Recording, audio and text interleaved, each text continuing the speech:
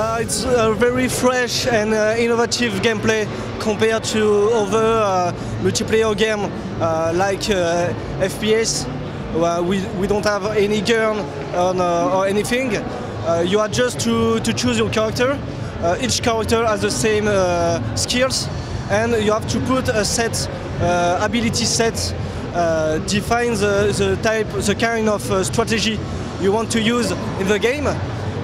We have a first game mode called Wanted, in which you have to kill an assigned target. The system assigns you a target. You have the visual of the target on your HUD, and you just have to kill these other players. You have only interaction with these players and your pursuer, because you have a target and you have a pursuer. This is the difficulty of the game, the real challenge. So the player is dropped on the map.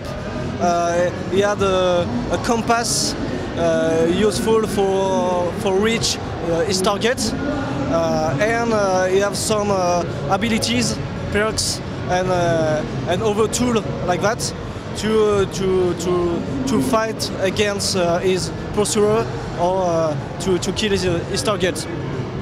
So it's really a different objective than other game, because it's just a scoring race. The first player is the player who has the best score, and not the player who has the best count of kill. So you have to use a different strategy to make quality kills, to earn different bonuses, and grow up in the ranking.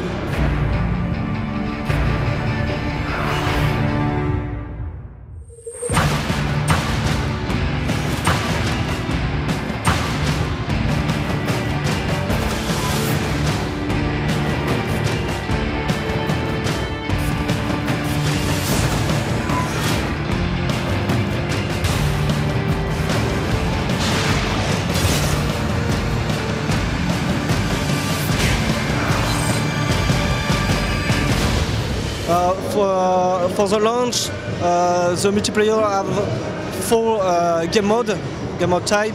The Wanted, what I explained, another mode was the Manhunt.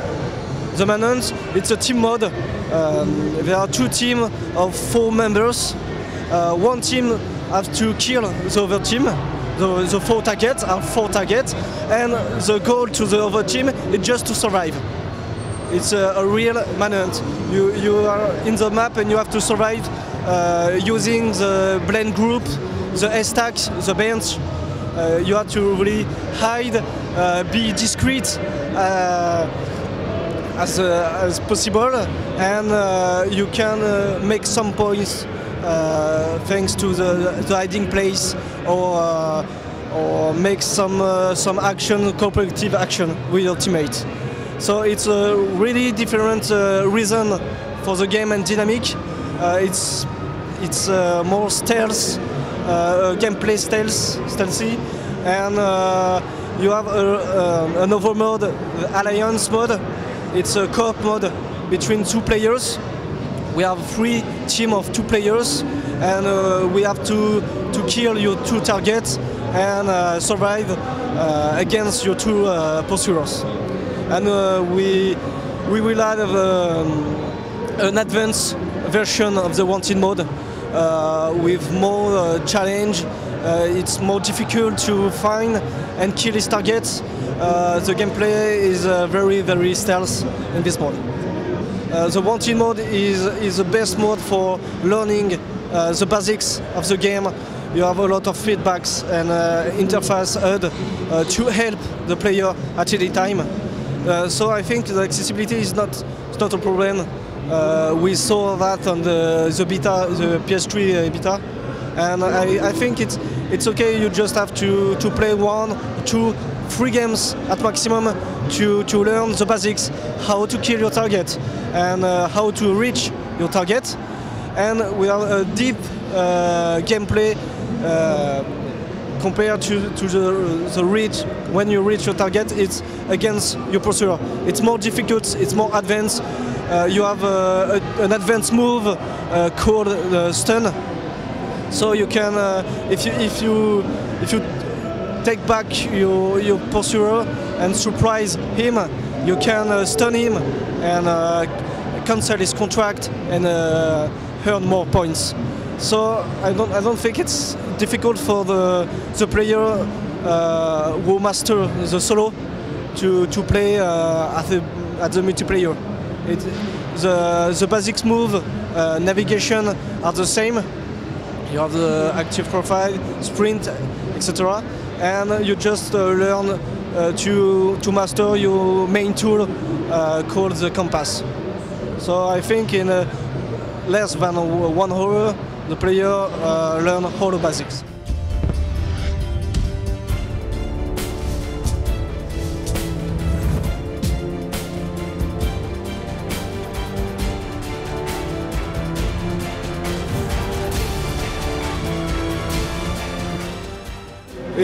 It was really difficult to create a new gameplay.